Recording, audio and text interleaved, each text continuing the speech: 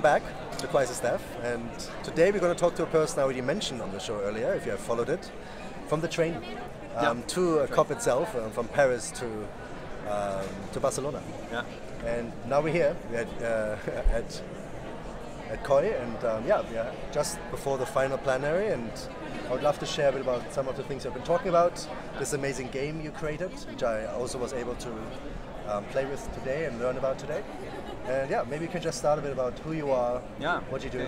So thanks for the invitation, Simon. And my name is Cedric Ringenbach. I'm from France, and I'm a climate expert for about 10 years. I have been studying the IPCC reviews, and I have been teaching and giving conference about climate change for about 10 years. And one day, I tried something with my students. I gave them a few graphs of IPCC review to put in orders of cause and effect. And I watched the students playing with the graphs like that, and I was listening to the conversation, and I was thinking, what's going on in this conversation is something very interesting. It's very efficient to learn and to understand the whole complexity of the climate change. And from that day, I decided to use this workshop every time I was teaching climate change. So I improved it year after year, and I was the only user at the beginning. Then after a while, I started to give it to some friends, and they said, well, it's great because I'm not a climate expert and I can use your game, and it's really easy to handle, and the people like it, and it's dynamic, and they learn a lot. So I said, yeah, it's great, so I'm happy that you use it. And then I realized that I should spread it very much widely, because it is very important now that people get aware of the climate change issues. So I decided to train more people to become moderators themselves. And here we are today. So we have created an association in France. It is a bit less than 1 year old. And we have like 100 people who are moderators for the game. And we have reached more than 20,000 people in the world.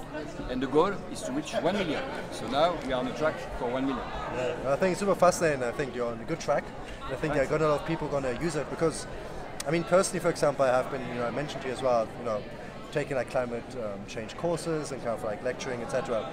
But I think the one thing is so important to have like interactive element, like something can actually touch rather than just sitting and like getting like a taught to you. And I think maybe one thing would be kind of fun to kind of show a bit of it, because I think some people can get a bit of a better idea. And I think also one more thing is to kind of say that these cards are available, right? So people can download themselves. And really, it's like, I think a really honorable thing to do, like as a tool for the globe, right? To teach about it. Yeah, because as you said, it's important to touch as many people as possible. So I decided that it should be a Creative Commons. You see on the last card here, you have the Creative Commons logo. Yep. And it means that anybody can take the cards from the internet. You can download the cards, and you can print them, and you are it's completely free of use, as long as you use it for free yourself. Yep. And so then it's a way to spread it very largely. Yep. And you can also, so you can use it for free, and you can also go in a company and ask for money and be a moderator for them, for team building something, for training. And then in this case, if you make money with the game, it's okay if you do. And if you make money with the game, then you have to give 10% back to the association, and the association is in charge of spreading the game worldwide. So it can be used in both ways, for free and also for profit. Yeah. And in this way, it will be spread even more largely, because you will touch big companies who want to use the game to train and to sensitize all the employees. And I think it also can be a really good way to actually make money, right? Like I think for the people themselves, because I think especially right now, a lot of people talk about it. And I think it's a very smart way to say that the person who does the training benefits if they do it commercially, but also the entire project gets support, which I think is really important to make sustainable, right? And maybe we can show some of the cards just to give you an idea.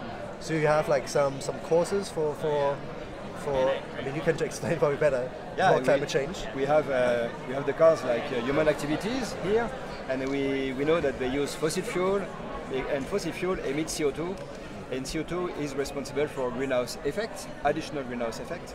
Then it will increase the temperature on Earth, and this will melt the ice, and later you will have the sea level rise, you will have many consequences like What do we have? Like the melting of glaciers, heat in the ocean, biodiversity, and things like that. And you end up with a very big complex graph that looks like this. So it's not one line, it's not linear, it's really two-dimensional. Okay, close look, you can see it. Yeah, it's really two-dimensional, and you have connections everywhere on your table, and the table is 1 on 2 square meters, so two square meters of table, of paper, and and you get that in the end. So the first step is that you put the cards together and you recognize them. The second part, that you make something artistic. So you will take markers, you will take a lot of color, and you put all the arrows in colors, and you decide about the title. The team has to find the title together. And also you will make drawings, etc. And this will be put on a wall, so that's what we call the climate collage. I put it on a wall, and people will be able to come and flip the cards like this. Or I flip the card and I read what's behind the card, and it's going to be a poster, a pedagogical poster that is here on the wall, and it will stay a few days, a few weeks in here. And then the last part of it is a discussion. People will be talking about, so first, how do you feel about this? Climate change is bad news, so some people will be discovering how bad it is, and they will, some people feel overwhelmed, they can be sad, they can be angry, so we need to talk about it, and also talk about the solutions. So we have a full hour of discussion about what can we do, what is the solutions according to you, according to me, at our own level, at state level, at the company's level, and we have this discussion. And so the game will not solve the issue, it will not solve the climate, but the game is the first step. And once you have played it, you will be changing your mind about things, and you will start to think about the solution. And the game does not give the solutions, but you will be now you will be in a movement to start working on it, and that's very first important step for people to start acting. I totally agree on this one. I think also, like personally, when I played it today when we did this, when we played it through, I think it was quite powerful to see, because you do it. It's not like the first that you get all the cards at the same time. It's like staged over different rounds, kind of, and you keep adding it. And I think you kind of realize how the complexity. You see a complexity which is kind of first of overwhelming in some way. You're like, oh my god, it's so much. At the same time, because you're kind of creating these pathways yourself, you have a way to really like structure it in your head as well. You have something physical, you actually touched it. So it helps you, I think, to create your own kind of visual collage, as you say, in your head, and then later on you can say, okay, this is an issue, this is a solution, how can I fit into this bigger picture? And you feel like kind of you can see patterns and you feel the connections, which I think is very powerful.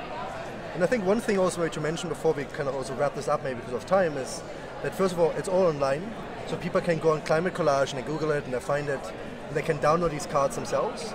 They also translate how many languages again? How many languages? 12 or 13 languages. Online, and also 14. And people can contribute more languages, right? Yeah. If they speak more languages, very easy process. Very easy. You download the file, you make the translation, you send it to us, and it's done. I mean, in a few days you get it. So anybody who speaks some really obscure languages, please help out these guys. We still don't have Latin. Latin, okay. My sister actually does Latin, maybe she can help there. And so I have this one, but I think also, then you even have a kids version and an adult version, which I think is powerful as well.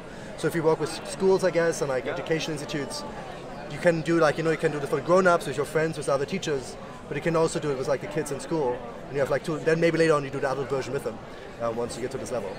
And I think it's really, as someone who has done just a PhD like in Cambridge and kind of has tried to look at IPCC reports, it's tough. And I think even people write them could agree on this one. And I think to find a way to actually take similar like graphs from the IPCC report and make it understandable for people, I think something really, really powerful you work on. Yeah, that's right. Thanks so much, Cedric. Yeah, thanks a lot. Thank you.